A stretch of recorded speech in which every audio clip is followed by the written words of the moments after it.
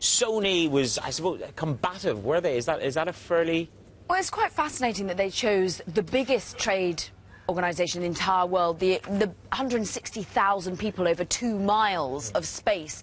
And this is where Kazuo Hirai, the chief executive of Sony, decides to make his first public statements about the hacking scandal, which of course embroiled his company and ended with the US actually increasing sanctions against North Korea, all involving their Hollywood film studio and the interview film. And, well, he spoke actually of the pride for his employees. Have a listen.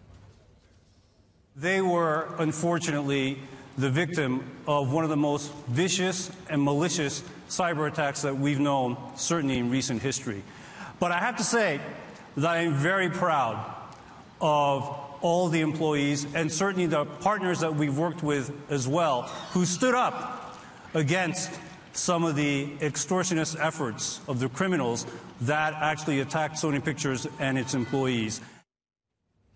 Tough talk, considering the PR disaster that it has been. And interesting that, of course, they've reversed their decision. They ended up putting out the film, the interview, and he therefore said, look, we still stand behind freedom of expression, freedom of speech. He says it's an important lifeblood.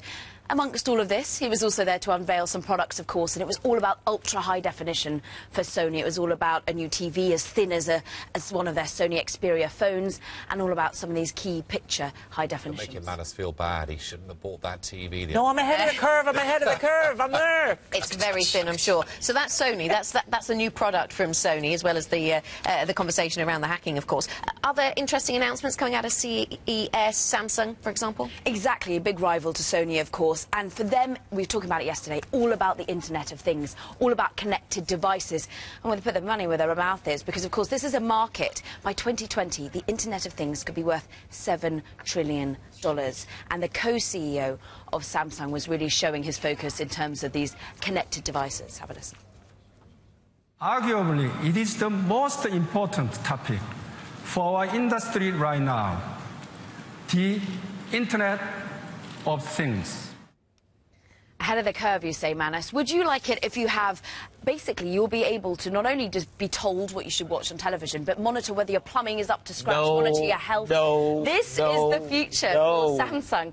They are spending more than $100 million on developers because they want to really focus on the Internet of Things. So pretty phenomenal things, as well as their curved HD TVs being announced as well. We've had a bit of an autofocus today. We spoke to the CEO of Rolls-Royce, and Carmakers are very much front and centre at the CES, aren't they? I mean, yeah, whether it should be consumer electronic event or whether it should actually be the car event of the year, because this is a record amount of automakers are actually at CES this year, trying to really grab back the limelight from Google. Remember, Google's been in the front pages, everyone very excited about self-piloting cars.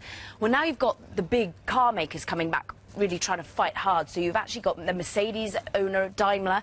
Now, they took to their helm yesterday talking about, well, they unveiled their new concept car. It's an F15. It's the luxury in motion. Get this. You have seats that will swivel round. The actual steering wheel will sink back into the car. You no longer need to be driving. You can converse. They want this overall to be just a cocoon on wheels that you can be conducting your meetings, say, overall. It's all about luxury, it's all about transportation. Even BMW is out there with using Samsung's latest tablets in its cars. So really, these car companies are trying to steal the limelight back from Google.